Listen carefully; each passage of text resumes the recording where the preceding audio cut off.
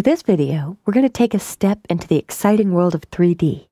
Now I'll remind you that 3D features are only available in Photoshop CS5 Extended. If you purchase the standard shipping version, you won't have these options.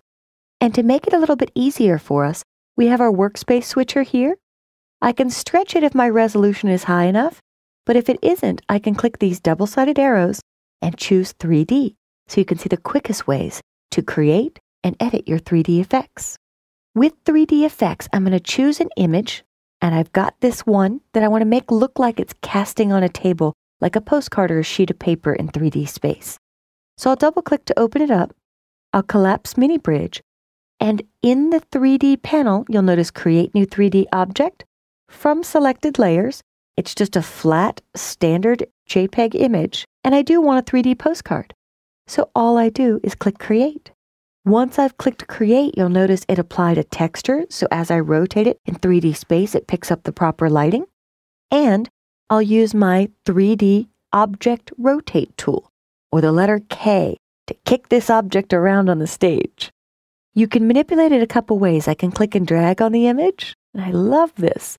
I can flip it inverse, I can go up and down, left and right, any direction I see fit. So now I've got it like it's laying back on a table, casting with perspective. This area also lets you manipulate it. I can make it bigger or smaller by dragging the yellow cube. I could change the direction by grabbing the green. I can grab the red and stretch it horizontally, or the blue and rotate it up or down. I find grabbing the object itself is very easy, but if you want to limit the movement in one direction, this is immensely helpful. So now I want to make sure I don't cut off the whole image. You'll see in this corner, I'm missing some. And to be safe, I'll hit Control- or Command- to zoom out. And I'm going to show a little known feature of the crop tool. So when I click the crop tool, I'll click and drag over the entire image.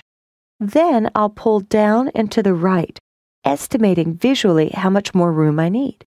I'll give it a little bit more on the left, and I can take some away from the top. When I press Return or Enter, I've magically opened that up to reveal all the